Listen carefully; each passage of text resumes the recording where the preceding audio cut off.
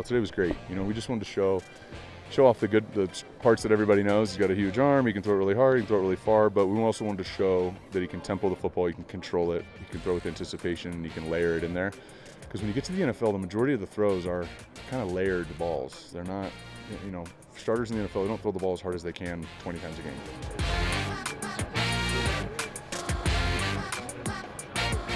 You look at the tape and you say, what area can this guy improve upon?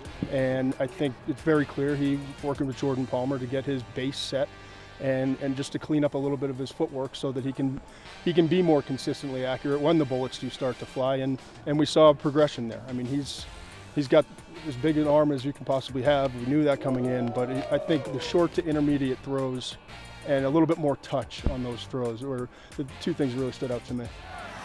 Here's Allen. Back by the 50, and now he'll throw it, show you the arm strength, end zone, back to the end zone, caught, touchdown! You know, I mean, obviously the first thing that you see is the arm.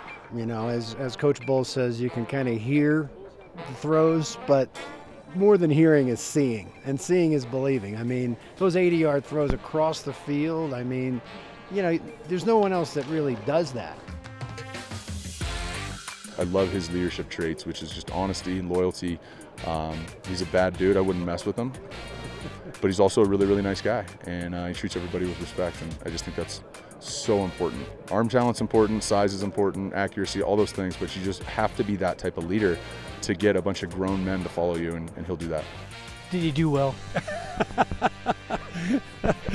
I'm just so impressed with this young man, and you know, he kind of went from a curiosity from a non-Power 5 school to a 6'5", 237 arm talent kid with great physical ability that I keep trying to tell people in the scouting community you want to check boxes. And I think the kid has checked every box. The Senior Bowl, bang, great job. Combine, did a wonderful job, especially in the meetings at night.